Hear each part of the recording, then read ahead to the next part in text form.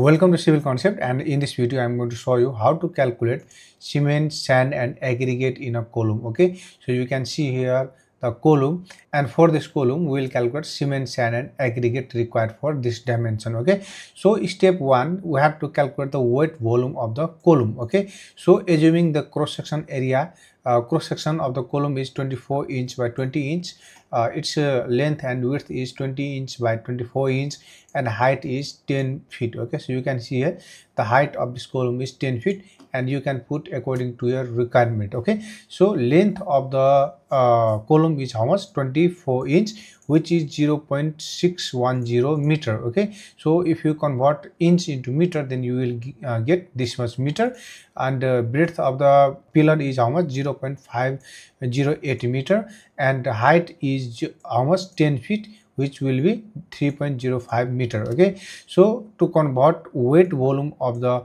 column, just we have to multiply length into width into height. Okay, so after putting all these values, we will get how much? 0.944 meter cube, and this is the weight volume of the column. Okay, so we have to convert it into dry volume, because we always get the cement, sand and aggregate in dry condition. Okay, so to convert weight volume into dry, we have to add 52 to 54% for shrinkage and wastage to get dry volume. Okay, so I am assuming here 54%, so dry volume will be how much?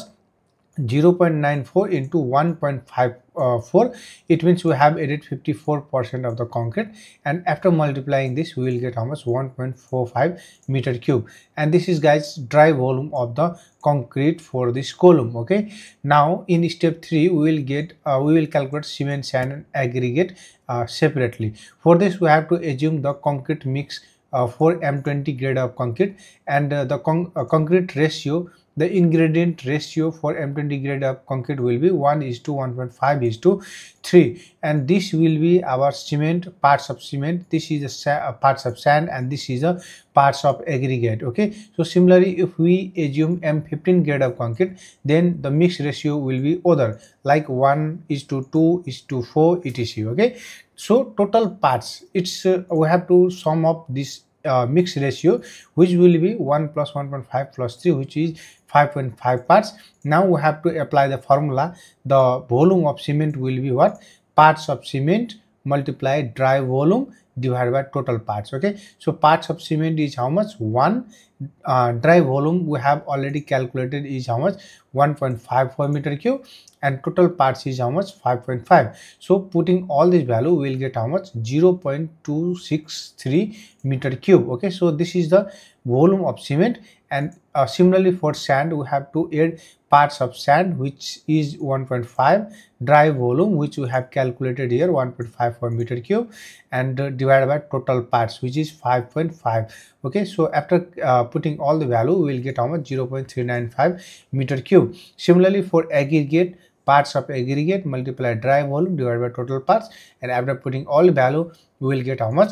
0.791 meter cube. Okay, so we have calculated the volume of cement, volume of sand and volume of aggregate separately. Okay, so we have to convert volume of cement into bags of cement, because the cement always comes in bags. Okay, so given calculated volume of cement, we have calculated how much? 0.263 meter cube, and we have 1 meter cube of cement contains how much?